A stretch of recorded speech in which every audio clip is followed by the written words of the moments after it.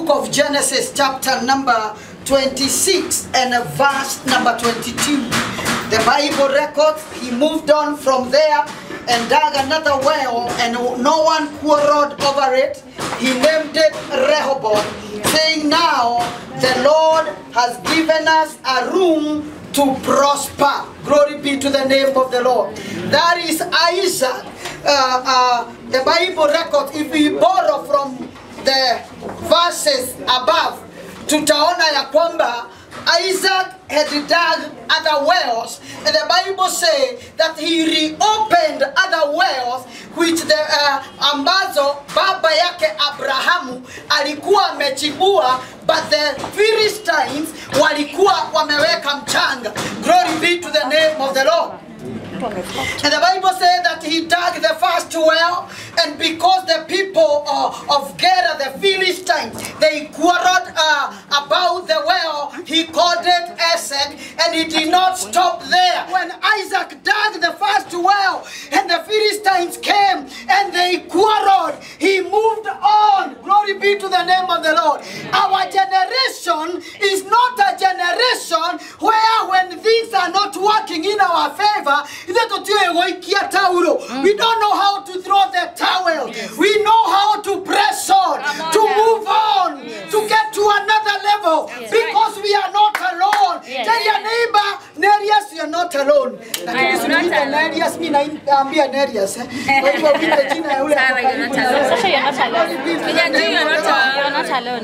And the Bible said that Isaac, he reopened the wells. Amen. That tells me, and the Bible records that he called the wells the same names. Yes. Abraham had called them. What does that one tell us? That our blessings, our breakthrough, they are already renamed. Yes. And the Bible says when they quarreled about the first well, yes, he moved on. Glory be to the name of the Lord. Amen. Mwadhani wao haya matio ekotonetake. Glory be to the name of the Lord. And the Bible records that he moved on and he dug another well. And imagine the Philistines, we are still following him. Allow me to prophesy this hour and decree, amen, that whatever is following you, to push, is it to push or to pull? To push you backward. Yes. Tell them, no, you are not the candidate. Exactly. We know our God. Amen. And our God is a progressive God. Amen. Our God is not a stagnant God. Amen. Our God knows no delay. Yes. When they quarrel about this business, we still have the wisdom to move on because we are not moving alone. Yes. Tell your neighbor, ukiniona hivi mimi siko peke yangu. Na ukipenda muongeleshe shengi mwambie mimi siko solo. Mimi siko solo. Ni solo ama solo Bwana asifiwe. One of the above. Glory be to the name of the Lord. Amen. He moved on and dug another well, and the Philistines still quarreled about it, and he called it Sidna. Glory be to the name of the Lord. Amen. But the verse number 22, the Bible records that he moved on and dug another well, and upon that well he started prophesying. Amen. We are here to prophesy. Yes. And Isaac said, amen, and now God has given me room to prosper. Yes. Amen. To the name of the Lord. Amen. And now, tell your neighbor, not tomorrow. Not tomorrow. Now. It is now. It is now. That God has given us a room to prosper. And when God gives a room, it means that we are not limited. When God is in the picture, there is no limitation. Amen. When God is the foundation, it means we can go up. Glory be to the name of the Lord. Amen. Because let me tell us this afternoon, whatever is holding this building, it's gonna from 17. Imagine it is not first floor, it is the foundation. Ask your neighbor, what is your foundation? The Bible says that he called it Rehoboth. Rehoboth means room to prosper. You can prosper, Apostle. You can prosper northward, eastward, southward, westward. last word. Kuna kitu kama hiyo mwalimu? Glory be to iko. Basi hata kama haiko wacha tuiweke tu. Glory be to the name of the Lord.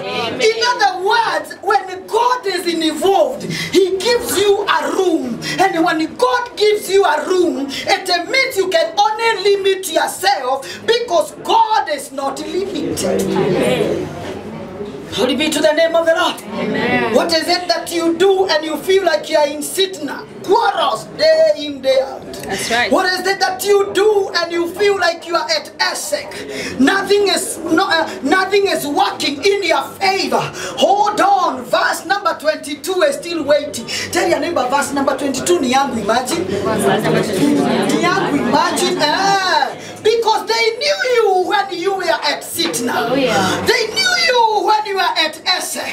But tell them, hold on, baby. It is too early to start judging me. Come on now. Don't judge me from verse number 19. Oh, yes.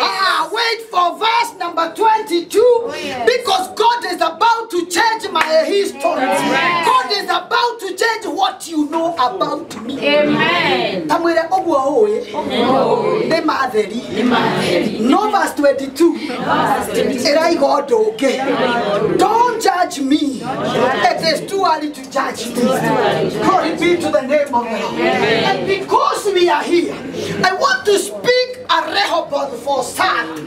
Glory be to the name of the Lord. That this place will not be limited. That this place will not have limitations. That's right. That this place will not have hindrances.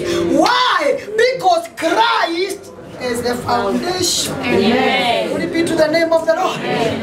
Ningependa sasa wachungaji wakuje hapa, and there is somebody else. Paul had told me that he will join us here. Apostle nisaidia hiyo mafuta. Na wakati mafuta inamwagwa kila mtu anasimama. Bwana Yesu atukuzwe.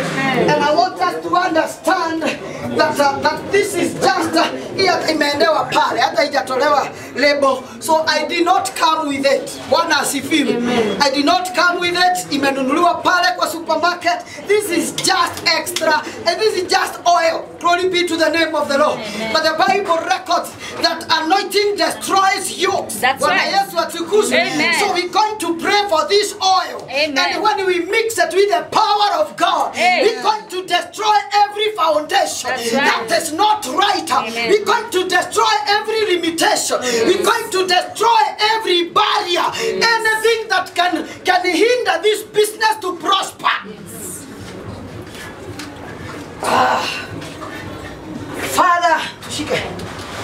Father, in the name of Jesus Christ of Nazareth, in our hands as your servants, oh God, we hold just mere oil, oh dear Redeemer. But when it is prayed for, it gets the power. One thing that we want to acknowledge this day is that our faith is not in this oil. That our trust is not in this oil. Our prosperity is not in this oil. Our businesses are not in this oil. But the anointing destroys you, so God. Our hope is in you, Jehovah God. And therefore I sanctify this oil in the name of Jesus Christ. And I decree and declare that this oil now, I disconnect you from the manufacturer's agreements and covenants. And I usher you to the covenant of Jesus Christ and the blood of Jesus Christ, the blood that speaks better things than that one of Abel. Amen. And I declare that you have power now in the name of Jesus Christ of Nazareth. Amen. Amen.